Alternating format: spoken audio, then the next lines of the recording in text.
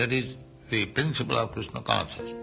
We shall not do anything which has no connection with Krishna.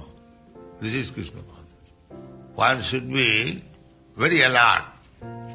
I am going to do this whether it has got any connection with Krishna. I am going to eat this whether there is any connection with Krishna.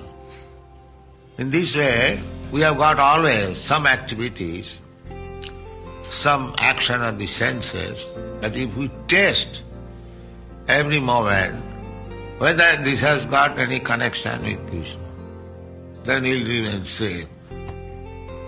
I'm going to talk with you or somebody else, whether that talk has got any connection with Krishna.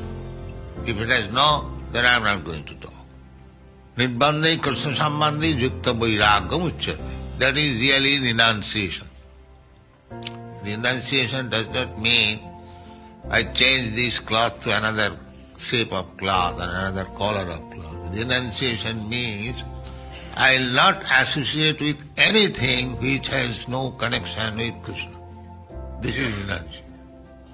Because for a Krishna conscious person to waste even a moment of life without Krishna consciousness is a very dangerous action.